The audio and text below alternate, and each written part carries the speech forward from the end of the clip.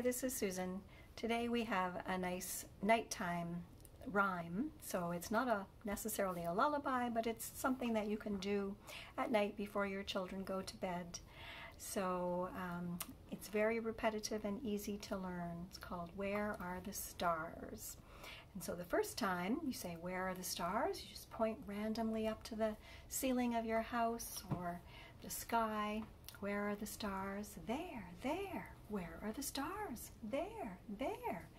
The third time we say it, where are the stars? We point to baby's eyes. There, there. And the fourth time we change the words just a bit to where is my star? And baby gets a hug right here.